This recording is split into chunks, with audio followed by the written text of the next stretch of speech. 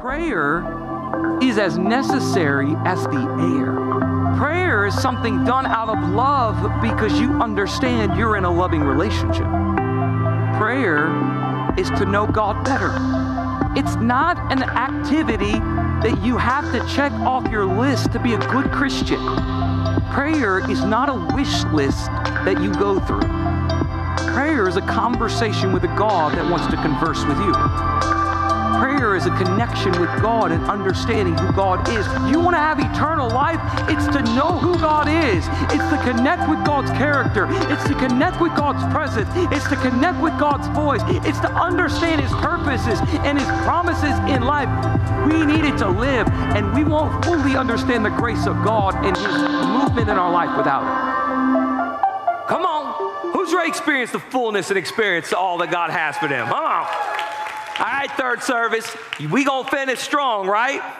And I know in here right now, I gotta have some happy people, because there's some Chiefs fans in here, and you need to be thinking, hey, there was some miracles that happened for you yesterday, so you better be thanking God, amen, right?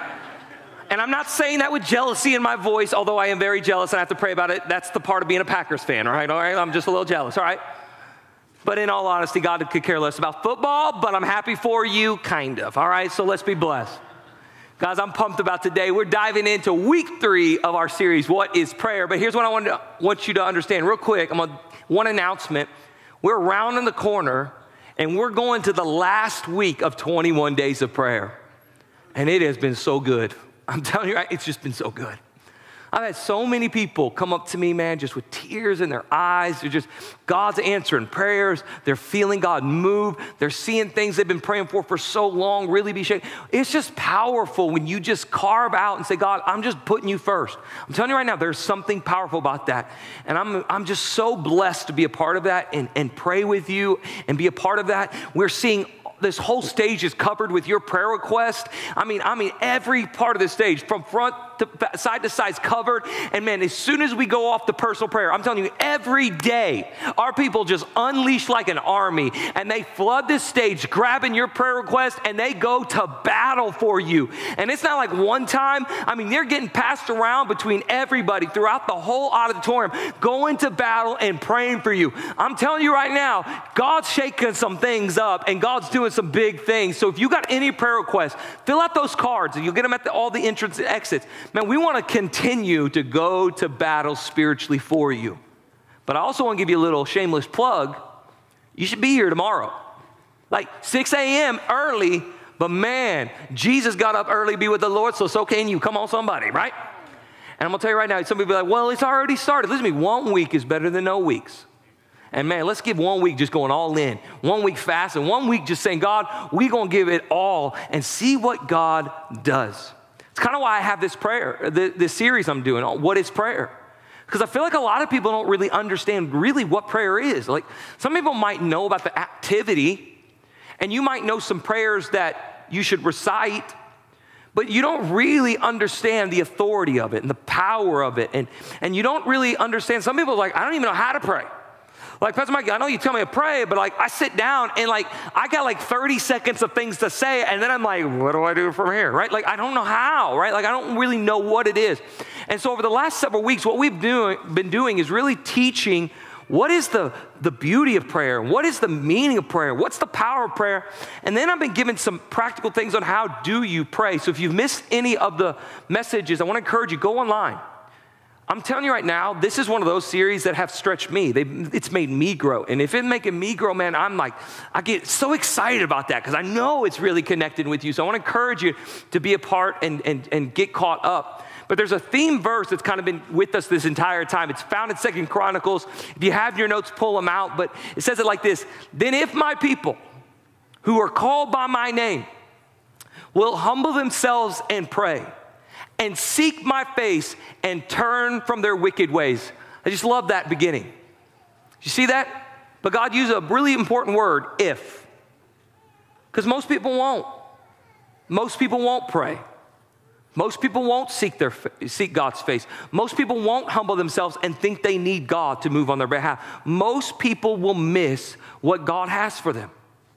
But I want you to see what he says. He says, if you do it, if you humble self. If you pray, did you notice he says, I'm going to hear you. I'm going to forgive you. And I'm going to do some restorations. I'm going to move. Like God wants to encounter you. He wants to move in your life. He wants to be prevalent in your life.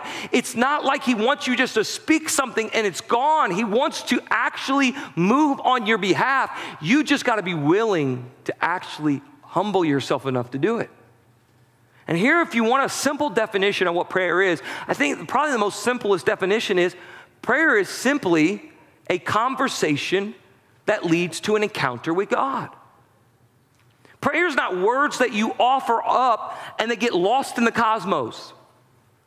Prayer is not just something that you recite because tradition says recite these words in a very specific way and that's how you do it.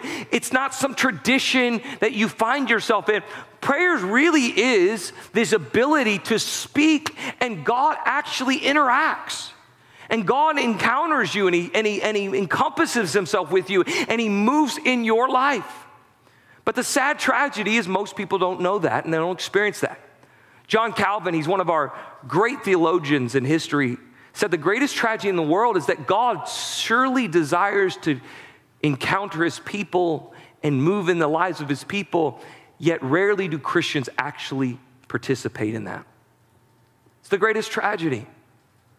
I read a statistic that 64% of Americans call themselves Christians. Now, we don't know the level of their Christianity. 64%, it could just be that's what my parents are, so that's what I am. But they did ask one very specific question when they did this survey. And they asked the question, how many of you have had a life-changing, life-altering encounter with Jesus? 7% said that was true. 7%. That means you've got 57% of believers said they've never encountered God in a life-changing way. That breaks my heart. I'm going to tell you right now, that breaks God's heart. Because he desperately wants to move in your life, yet most people don't. Most people don't encounter him. And most people don't understand the beauty of a relationship with God when you're fully devoted to him. Timothy Keller said it kind of like this. He said, it's like you received an inheritance. You received an inheritance, but in your mind, you've made up in your mind that the inheritance wasn't going to be very much. It wasn't really that big of an inheritance. And so you just kind of went about your day. You went about your life. You never went and picked up your inheritance. You never went and saw what the will was. You got busy. You just did your things. You got busy with your activities. And weeks turn into months. Months turns into years. And all of a sudden you're just like, you know what? I probably should go look into that. And then you go to find out that that inheritance was immense riches and immense wealth. And you'd been spending years living a poverty life you were never intended to live. That's how most believers live. Most believers live in a poverty spiritual mindset because they don't understand the rich inheritance they have with God. They don't understand the fullness they have with God. They don't understand the beautiful nature that God wants to put in their life and want them to experience. And we walk around missing something that we were always intended to live. And people go, why? Why? It's because sometimes we know about God, but we don't know God. Right? Some people just do things because that's what you've always done, right? We go to church because that's what we do. We go to church. That's what my parents did. Or, well, I know about the Bible because I've been taught the Bible, but I've never really encountered the Bible myself. And we go through a knowledge encounter of life, and you have to understand there's not enough to know about God. You've got to experience God. I read years ago a book, and it said it kind of like this. He worded it like this. He goes, there's two different ways you will ever discover the sweetness of what they called honey. There's two ways you can know that honey's sweet. The first way is somebody that you trust, like a parent or a teacher or a mentor, will tell you, hey, guess what? Honey's sweet. And you'll believe them because you trust them. And so you'll go through life going, hey, I know honey's sweet. And you'll have the knowledge that honey is sweet. But here's the problem, you've never tasted it yourself. So you have a partial understanding of the sweetness of honey. But the second way that you will know honey's sweet is when you actually put it upon your tongue and taste it for yourself. Then all of a sudden you're going to go, whoa. I mean, I knew honey was sweet. I didn't know it was that sweet. Like, I knew honey was good. I didn't know it was that good. I mean, I knew honey was so tasty. I didn't know it was that tasty. There's a difference between knowing something and experiencing something. And a lot of believers know the promises of God, but they've never experienced the promises of God. They know some of the things about God, but they've never encountered the things about God. And God is wanting you to not just have a knowledge of him, but have an experience of him. David said in Psalms, he says, oh, how sweet your words taste to me. They're sweeter than honey. God wants you to taste his sweetness. He wants you to experience his goodness. He wants you to walk in his abundance. He wants you to go from knowledge to experience. But so many don't. So many don't. And there could be a plethora of reasons. Could be because, you know what? You just don't think in your mind you deserve it. You think that for some reason there's some people that are chosen and some people are not. You don't think you're good enough, or you don't think you have the capacity. Maybe it's because you just don't have spiritual disciplines in your life. And so you've never left the capacity to receive from God because everything else is a priority over God. And you're a casual Christian. You're not a devoted disciple. And if it's convenient, you'll allow it in, but if it's not, you don't. Maybe there are sins in your life. Maybe you have allowed things that are inappropriate in your life, and it's holding you back. And what's happened is you've grown accustomed to the processed sugar of this world, and you don't know how good God's honey is, his sweetness, his promises really is, because you've been lied to long enough that you're missing all that God has for you. James says it like this. He says, but when you ask him, be sure that your faith is in God alone. Do not waver. For a person with divided loyalty is unsettled as a wave of the sea that is blown and tossed by the wind. Watch this. Such people should not expect to receive anything from the Lord. You've ever asked yourself, why are my prayers not answered? Why am I not receiving all that God has for me? Why am I not experiencing what you're talking about and the promise you're talking about and the sweetness of honey? It's because your loyalty is divided between God and the world, and you're unstable in everything you do. Listen to me. You cannot be the Lord and Savior of your life on one side of your life and then try to dip your toe into the things of God. You won't reach it. You can't be like selfish with every part of your life and then just a casual percentage you want to dip your toe into the things of God and think you're going to experience it. You got to go all in. And this is not a comfortable conversation, but there's a reason why Jesus said, not everybody that knows me is my follower. Not everybody that calls out to me, I know them, because there's people that know about me that haven't experienced me. It's why Jesus said, if you want to be my disciple, you got to pick up your cross every day and die to yourself. You got to travel down the narrow path that leads to life. You got to go all in. You want to experience the sweetness of God's honey and the goodness of God's honey, you got to get your foot out of the world and fully into God. That's the lifestyle he wants you to live. But the question is why? Is it really worth it? Is it really worth it to go all in with God? And I think the biggest problem why people don't experience God is they really don't think honey's that sweet. They really don't think God's really that good.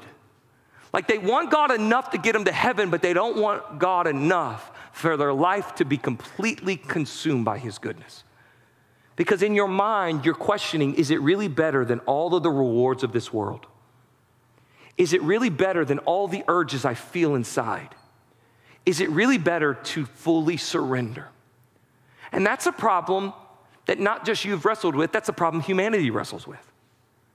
When you're reading, I'm going to park today in Ephesians chapter 3, and it's a letter written by Paul to the church in Ephesus, but there's a point in it where Paul starts praying. He's praying over this church. And I want to park in Ephesians chapter 3, verse 16, but I want you to see this. If you're taking notes, pull it out, but follow along. Watch this. Paul's praying this prayer. He says, I pray out of his glorious riches. Do you see that? He's not praying out of his glorious poverty. He's not praying out of the lack thereof. He's saying, I'm praying out of God's glorious riches, may he strengthen you with power through his Spirit in your inner being. What he's saying is, I'm trying to get you to grow. I'm trying to get you to understand. I'm trying to get you to understand all the depth of it so that Christ may dwell in your hearts through faith. And I pray that you, being rooted and established in love, may have the power, together with all of the Lord's holy people, to grasp how wide and long and high and deep is the love of Christ, and to know this love that surpasses knowledge, that you may be filled to the measure of the fullness of God. Notice what he says here, surpasses knowledge, which means this isn't rational. This doesn't make sense. The world will tell you you're crazy. The world will tell you you're outdated. The world will tell you. And guess what? You've got to be okay being the minority. You got to be okay being irrational. You got to be okay wanting to go all in, even though it doesn't seem normal, because you want that honey. You want to taste and see that the Lord is good. So Paul's prays for three things over this church, and I think they're prayers that Paul would be praying over you today if he was writing you a letter. And that first one is that Christ would dwell in their hearts through faith. Now, this isn't salvation, because Paul's writing to a group of believers. What he's telling them is I'm wanting you to experience the life-transforming Spirit of Jesus. I want you to encounter the move of God. I want you to experience God moving in your life in the most miraculous ways. I want God to dwell with you, and you know every step of the way. God has never left you. He's never forsaken you. He's with you. I want you to understand the power of knowing you have God with you forever. Get that in your spirit. And he says the only way you can access that is through faith, which means you've got to believe for something. You have to have a faith for something bigger. You got to have a desire and a craving for something more. You got to actually want to taste and see that the Lord is good. And a lot of people go, well, what's faith? It's this ambiguous term, right? Well, Hebrews says it like this: faith is the confidence of what we hope for and the assurance of what we do not see. Notice what he says. First, it's confidence. What's confidence? When you're confident in something, what are you? When you're confident, you're fully believing it's true. Like you're rooted in it. You're planted in it. You know it is what it is. You know it's true. You can't sway it. You got your opinion. You're locked in. You got your heels dug in. You know it's true. And what he's saying is you got to have confidence that God is who he says he is. You got to have confidence in the power and the authority and the nature and the character of God. And a lot of people go, well, that sounds easier said than done. That's right. It's why you also have to have assurance. What is assurance? Assurance is this declaration. It's this proclamation. It's a pledge. It's something you're saying. Have you ever tried to have a deal with someone and you're trying to convince them that you're somebody you could trust? What do you say? You'll say, I assure you this will happen. I assure you this contract will take place. I assure you our warranty is good. What are you doing? You're giving them a pledge. You're declaring that this will happen so that they grow in their confidence. And what Paul, or the writer of Hebrews, is saying here is if you want to fan the flames of your faith, you've got to learn to start declaring. You got to learn to start proclaiming. You got to learn to start declaring the things of God and the promises of God and the nature of God. And you declare it and you declare it and proclaim it. And as you declare it and you proclaim it, your confidence in God grows. The confidence of who God is grows. And all of a sudden you start seeing with this confidence and boldness in your spirit, you start making moves and start stepping towards that very promise, that very breakthrough, that very miracle you've been wanting and holding on to. There is this stirring in your spirit when you have this faith that God is who he says he is. So he wants you to have that in your mind. The second thing Paul prays for is this. He says, I pray that you would be established in the love of Christ. I love this word established. When you're established in something, you're not just a casual passerby. When you say something's established, what is it? It's rooted there. It's made its home. It's where it grows. It's where it's been raised. It's where it stays. It's established in something. And what does Paul say to be established in? The rewards of God? Did he say to be established in heaven as your ending goal? Did he say to be established in all of the material things you think you can get? What's he say? Be established in the love of Christ. He wants you to experience his love. He wants you to experience his goodness. He wants you to experience that his love is greater than anything you could ever ask or think or understand. He wants you to understand he loves you and he's always loved you and he will always and forever love you. Jesus' very words to his disciples says, there is no greater love than the one who lays down his life for his friends. He's looking at his disciples and saying, you're not just servants that follow me, you're also my friend. I love you as a friend. I love you with a relational love. I love you with a love that cannot go beyond just obligation, but familial love. I love you that way. I love how Paul says in Romans, oh, God showed us his great love for us by sending Christ to die for us while we were still sinners. Aren't you glad God didn't wait for you to get your act together for him to love you? Amen. Aren't you glad God doesn't expect you to be perfect to love you? Because that's what we expect from people. We expect them to have their acts together before we'll ever love them. I'm so glad my God doesn't love me that way. I'm so glad my God sees me not by what I've done, but what I can be. I think that's probably why in Ephesians, when Paul's talking about the armor of God, what does he say? He says, put on your head the helmet of salvation. And I think he tells you to put on your head the helmet of salvation because he needs you to understand you've got to get this in your mindset. Nothing can separate you from the love of God. Life can't, death can't, angel can't, demons can't, heaven can't, hell can't. Nothing can separate you from the love of God, because if you don't understand that the father of lies is coming after you, and you know what the father of lies is going to say? God doesn't really love you. You know what the father of lies is? God feels obligated to care for you. God puts up with you. God just pardons you.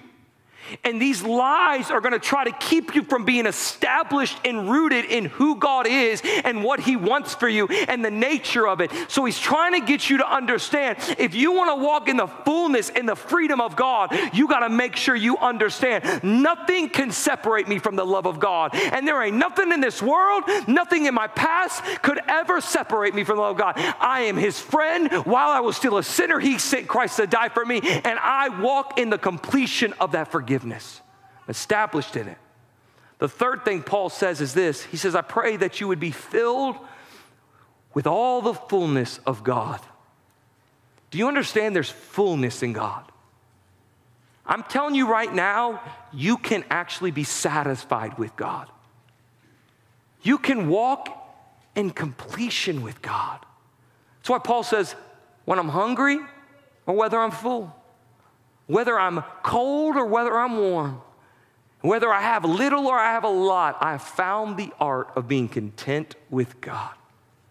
It's because that's his desire for you, to walk in his fullness. Watch what Jesus' very word says. He says, the thief comes, that's the devil, to steal, kill, and destroy. My purpose is to give you a rich and satisfying life. God wants your life to be rich and satisfying.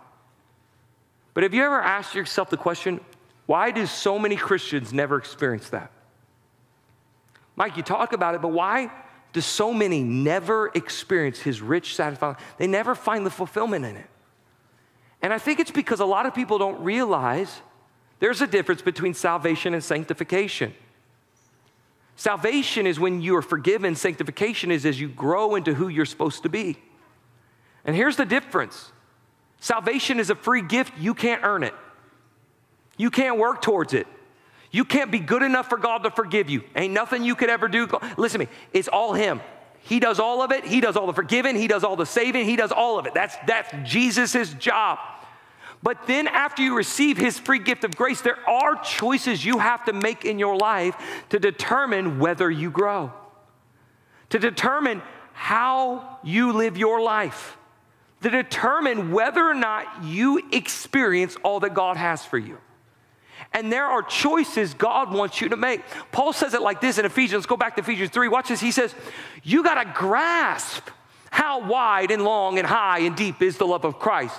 I like that word grasp. It means you got to reach out and take it. And not only you reach out and take it, you firmly grab a hold of it. Like you grip it tight, you seize it, you reach in and you grab it. You gotta want to have the things of God. You gotta desire the things of God. You gotta be passionate for it. You gotta want it in life. A lot of people go, Pastor Mike, why are you so passionate all the time?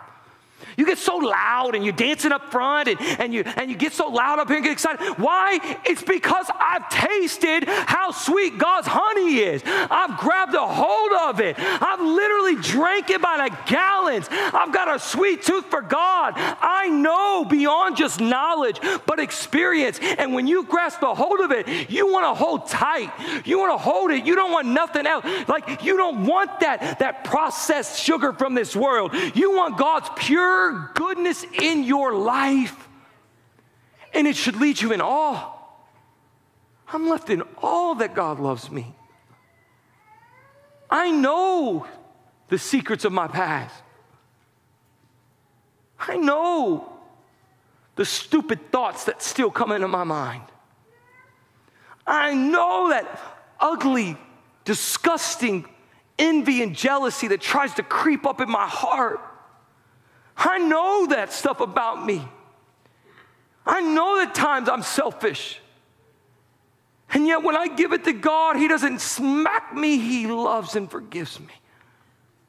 And when I cry out to God, He doesn't turn His back on me, but He responds. I am who I am because of His love. And God wants you to experience that sweetness of Him. He wants you to be overwhelmed by it. There's an old theologian, he's an evangelist and author back in the 1800s, Dwight L. Moody. And I remember reading in one of his books years ago, he's talking about how he was at a prayer service in New York City, and he said that God revealed Himself to him. And he said, I had an encounter with God, and he said, I was overwhelmed by God's love to the point I had to ask God to stop because I couldn't bear it anymore. It was too much that my finite mind could understand. I don't know about you, but there's something about when you just get so overwhelmed by His goodness, every care of this world could just dissipate away. And you may think that's so far removed from what you could experience. It's not. But don't listen to the Father lies, because He wants you to think you can never have it. So you got to grasp it. Paul goes on to say, he says it like this, he says, may you have the power, together with all Lord's people, to grasp how wide, long, high, and deep the love of Christ is. He says you got to firmly grab it. You got to firmly seize a hold of it. But notice what he says. I pray that you have the power to do that. And that's kind of a weird term, right? Power, like I gotta have power to do it. But what he's saying is you're going to have to wrestle with this thing. You're going to have to overpower some things in your life. You're going to have to capture this. You're going to have to want it. You're going to have to wrestle with it, because you're going to have to wrestle with those doubts that's making you think you're not good enough. You're going to have to wrestle with that self-deprecation that tells you you're not worthy of it. You're going to have to wrestle with this idea and understanding. You're going to have to wrestle with this thing of selfishness that wants you to be the Lord of your life and the Savior of your life and wants you to walk in your conveniences and your pride. You're going to have to wrestle with these things. But when you wrestle with them and you don't let go, it's where God starts moving. I feel like Paul's telling you, you got to meditate on the things of God until you have a breakthrough. And you keep thinking, and you keep proclaiming, and you keep focusing, and you don't stop until it happens. It's like Jacob wrestling with that angel, and the angel says, let me go. And Jacob says, I'm not letting you go until you bless me. And some of you need to wrestle, and you need to wrestle with these thoughts, and you need to wrestle with your doubts, and you need to wrestle with your sacrifice, and you need to not let go until God blesses you. When you're weary, keep wrestling. When you're tired, keep wrestling. When you think you've hit the bottom of your life, you keep wrestling. When doubt's trying to rise up, you keep wrestling. And you don't let go until God gives you a breakthrough. Don't. And notice what it says. Together with all Lord's people. This is communal, guys. And some of you don't realize that because you still try to travel your faith journey with a solo faith. We're supposed to do this together. It's why I tell you to get in a life group, because you need people to share. You need vital voices in your life. It's why I tell you to join a serve team, go through Next Step Party and join a serve team, because you need the communal experience of being the body of Christ together. It's why 21 days of prayer is so powerful. Not because it's some special days. It's because we're doing it together. It's why coming to church on a Sunday is important, because we're worshiping God together and we're praising God together. And as we're doing it, we're developing the power to grasp a hold of the things of God and start tasting the sweetness of His honey, when the world all week long is wanting us to suck on its saturated, over-processed sugar. We need to get God in us and let Him be all that we are. You've got to get that in your spirit. And what is the sweetness of honey? What is it that we're supposed to power and grasp a hold of? Well, Paul says it. He says, I want you to understand how wide the love of God is.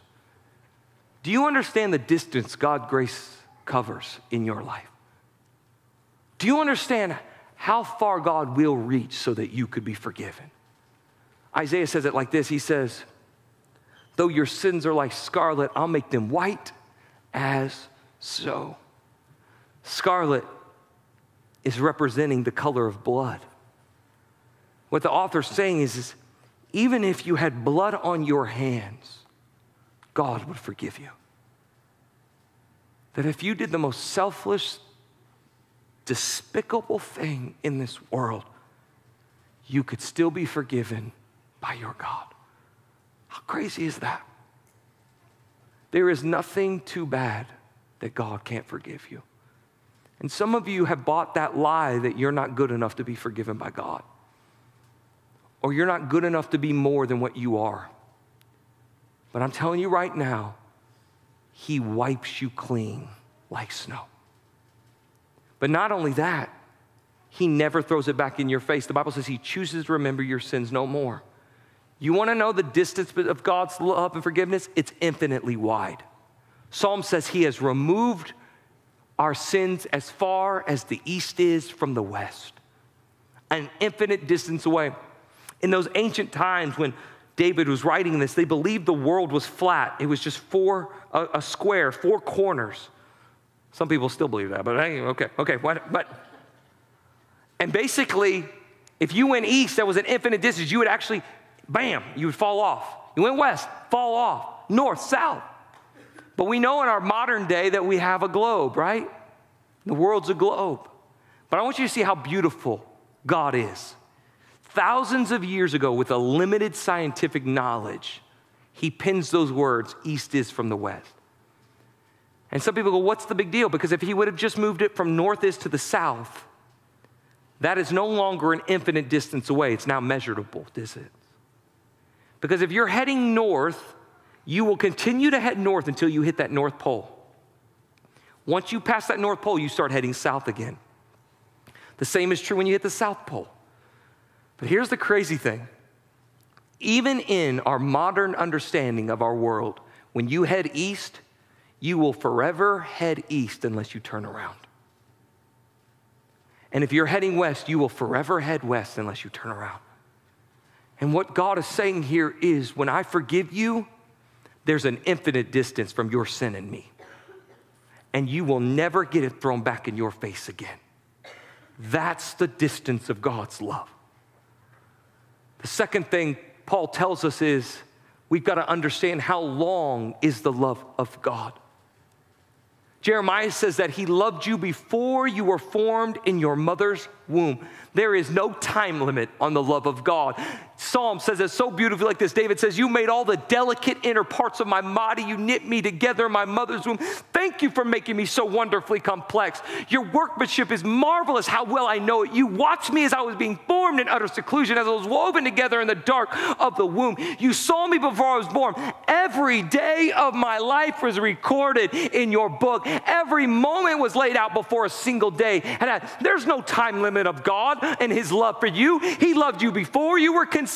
He loved you after you were born, and he loves you as you walk through this earth. And guess what? Nothing could change that. Jesus spoke it like this. He says, I've given them eternal life, and they will never perish. No one can snatch them away from me. There's no expiration date on God's love for you. There's no time that God could say, you're out of bounds, and you can be snatched and taken away. Nothing can have an effect on the love of God for you. And Revelation said it like this. Even before the formation of the world, Jesus was chosen to be slain, which means it's always been God's plan to forgive you. It's always been God's plan to restore you. It's always been God's plan to love you. There ain't no time limit on the love of God.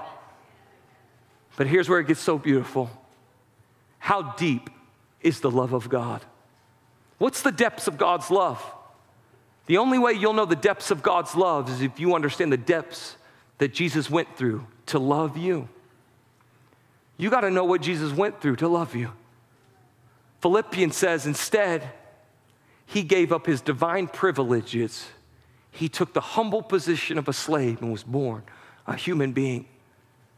He left the divine place of heaven to be born like a slave and die a criminal's death for you. But it don't stop there.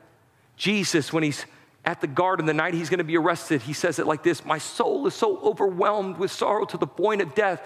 He asks his disciples, stay here and keep watch with me. He says, going a little farther, he fell with his face to the ground and prayed, my Father, if it's possible, may this cup be taken from me, yet not as I will, but as you will. He's overwhelmed to the point of grief. He's saying, God, I understand what I got to go through.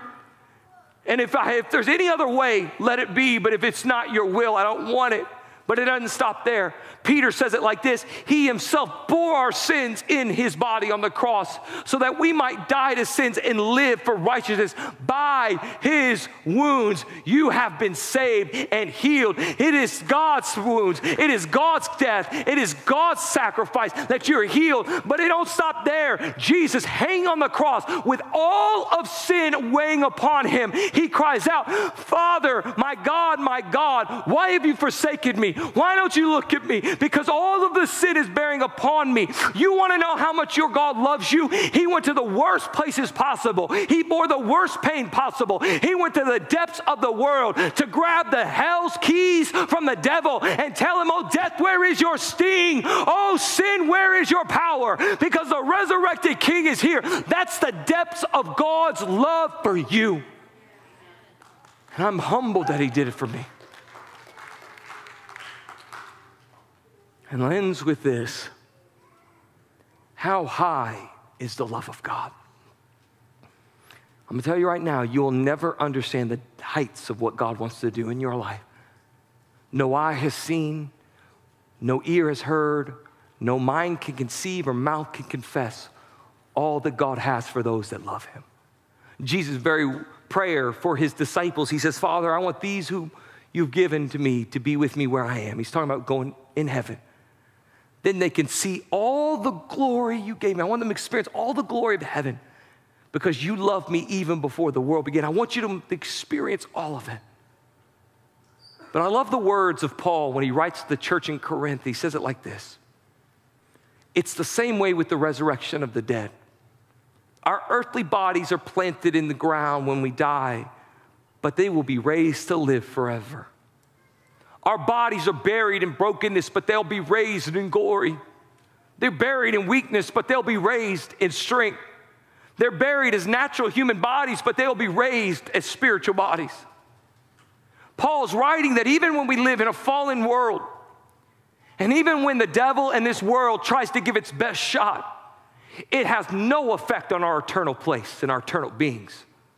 That even in we're on the wrong end of someone else's sin and someone else's pain and someone else's hurt, it has no account for the heights that God will take us. And I remember years ago, I heard John Piper preach this message.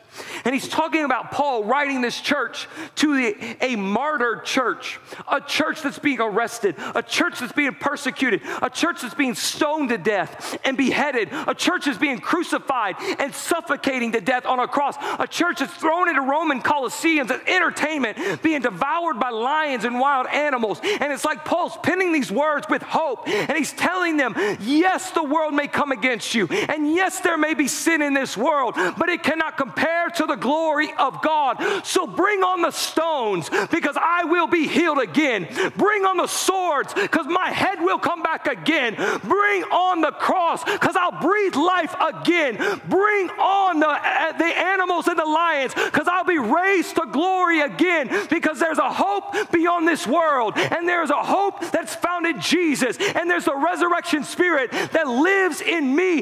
That's the taste of God's goodness. That's the taste of God's glory. That's the heights of God's love, that we don't live a temporary life. Our life doesn't end when our heart stops. It just begins.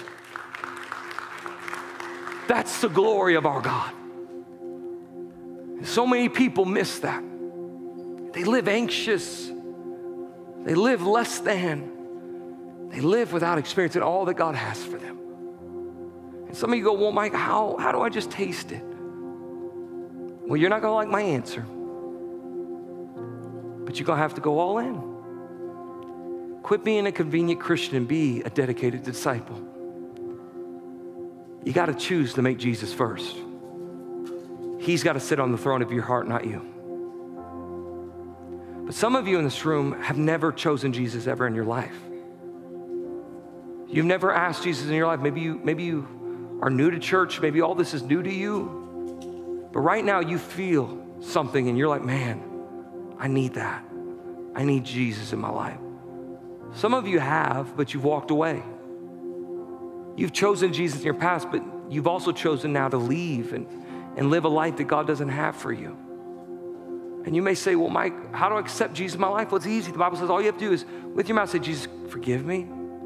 Come be a part of my life. You just say it. But you also believe in your heart Jesus is who he says he is. And he's not rotting in a grave somewhere. He's the resurrected king. And listen to me, when you pray, he responds. And you can pray this prayer today and receive his grace and forgiveness and start your journey to understand the depths and the width and the height and the length of his love for you. Taste the honey. And so we're going to pray this prayer together. And I'm going to ask everybody to bow your heads. Nobody looking around. Nobody moving around. It's the most important thing we do. Take your hand and place over your heart. It's a symbol of your soul. And I want you to repeat this prayer after me together as a family. Dear Jesus, I believe you died on the cross. I believe you rose from the grave. And I believe your blood washes away all my sins. Come be a part of my life. I am forgiven. I am chosen. I do matter. And I give you my life. Grace, move right now in the name of Jesus. Holy Spirit, move right now in the name of Jesus. With every head bowed, I want nobody looking around. If you made that commitment today for the first time, or you recommitted your life to Jesus, I'm asking you to do something crazy. I'm asking you to raise your hand in just a second. You may say, why do you want me to do that? Listen to me. First off, I don't ever want you to be embarrassed about this. This is the most exciting thing you get to do. Heaven is celebrating right now. You came home, and I'm ready to celebrate with them. But secondly, here's what I want you to understand. You're going to leave this door, this room, and you're going to go out into this world. And the last thing that devil wants is for you to be a follower of Jesus. And I want to pray for you this week. And I want to see your hand in my mind as I'm praying, because I'm going to go battle for you as your pastor. Because you need people fighting for you so you can be all that God has for you to be. So on a count of 3, if you made the decision today for the first time or recommitted it, I want to see hands all over this place raised. 1, don't be afraid. 2, we going to celebrate. 3, get your hands up right now. Thank you, Jesus. Thank you, Jesus. Anybody else? Thank you, Jesus. See your hand. See your hand. See your hand in the back. See your hand right there. Anybody else? Thank you, Jesus. See right here. Thank you, Jesus. Come on, church. Get excited. Come on, you can do better than that. We got family in the building. Hey, I'm proud of you. I'm proud of you. I'm proud of you. But it ain't nothing compared to how proud your God is of you. Welcome home. Thank you guys for watching. Make sure you hit that subscribe button, ring-a-ding that bell so you never miss a video or a live stream, and give this a share to one of your friends. And remember, we go live every single Sunday. Till next time, pray God's peace.